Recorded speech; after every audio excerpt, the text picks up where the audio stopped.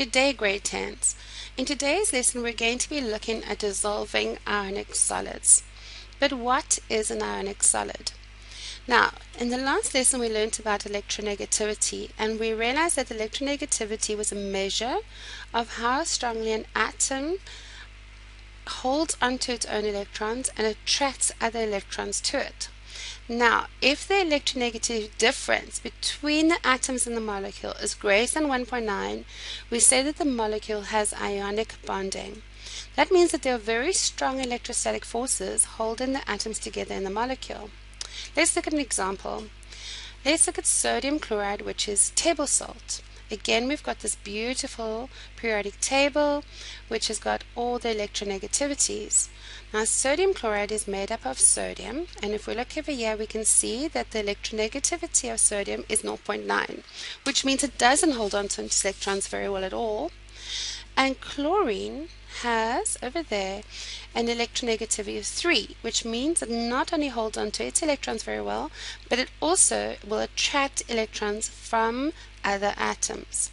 So the electronegativity difference is going to be 2.1, which means that it's ionic. That means that it's going to be very strongly bonded together. Now let's see what happens when we add an ionic substance to water. Sodium chloride crystals are held together by attractive forces between the positively charged sodium and negatively charged chloride ions. When a crystal of sodium chloride is placed into water, the hydrogen ends of polar water molecules attract the negatively charged chloride ions and gradually surround. Okay, so I know that he's going to tell us this, but just watch here. Here are your water molecules, and here are your little, this is the oxygen, and these are hydrogens. And they are surrounding this. But the hydrogens are positive, right? So let's carry on. Likewise, the oxygen ends of water molecules are attracted to and surround the positively charged sodium ions. The hydrated ions drift away into the solution, allowing new water molecules to surround newly exposed ions. Gradually, the entire crystal dissociates into solution. Right, so now let's just summarize what we actually learned with that. When we have an ionic substance and it's added to water, the forces of attraction between the polar water molecules and the positive and negative ions occur. Right. These forces of attraction are intermolecular forces. That means that they are forces between molecules. Intermolecular means not within the molecule, but between the molecules. These are ion dipole forces. The dipole is the water because it's a polar molecule, and the ions are, for example, in this case, the chloride ions and the sodium ions.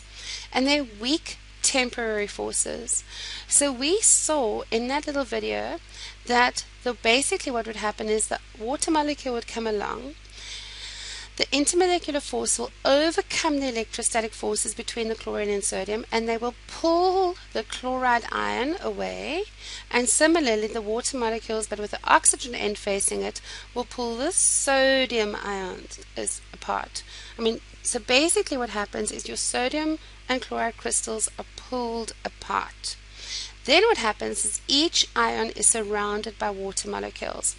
So you've got here, you can see here's your negative chloride ion, and it's surrounded by the water molecules, but note how the positive hydrogen atoms are facing the negative chloride ion. Similarly, here is a positive sodium ion, and this time the negative oxygen atoms are facing them.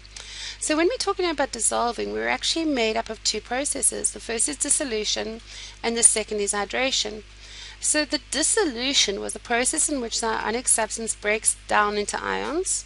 So that's the point where the water molecules are pulling the chloride and sodium ions off the molecule, the big crystal. And then you've got hydration. And this is the process in which the cations, the positive ions, and the anions, the negative ions, become surrounded by water molecules. Okay, so when they become surrounded by the water molecules, that's hydration.